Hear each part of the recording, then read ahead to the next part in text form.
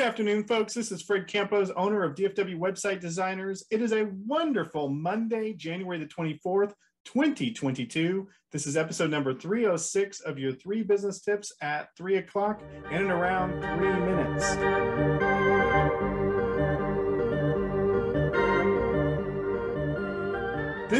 This business week, we're talking about negotiations. We are in part 3 of a series. Today, we're going to continue on Chris Voss's Never Split the Difference and talking about negotiating. Business owners, you negotiate everything and you need all the tools you can possibly have in order to work with your clients, work with your staff, work with your suppliers, as well as your services that you provide. Today, we're going to talk about the 3 yeses. We're going to talk about confirmation, commitment, and counterfeit. 3 yeses. We always want to focus on yes as part of our negotiations. At least that's what we've been taught for the most part. So the first bullet point, the first business tip is a confirmation yes. You're familiar with this. We say this all the time. We've been conditioned to have those closing yeses where we say things like, in a confirmation yes, we say things like, does that make sense? Does that work for you? It's a redundant type of yes. It's a confirmation yes that you get with the person you're negotiating with in order to get a little bit of feedback. Business tip number 2 is what we go for in the close. It's called the commitment yes.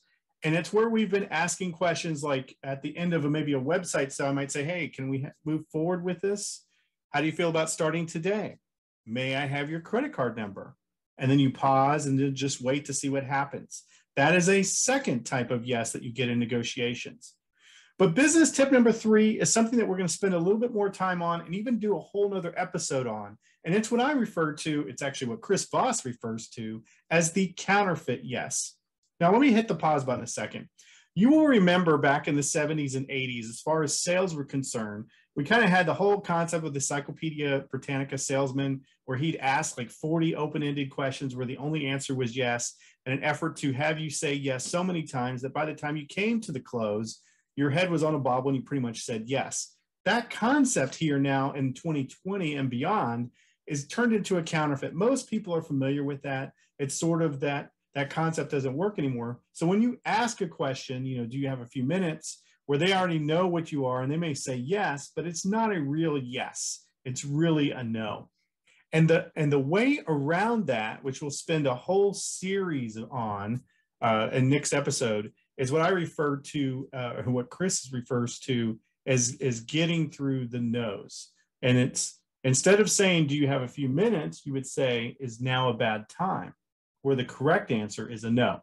Anyway, that's called the counterfeit yes. So in our negotiations, we're going to talk about confirmation. We're going to focus on commitment and counterfeits. That's what we're talking about in the 3 yeses.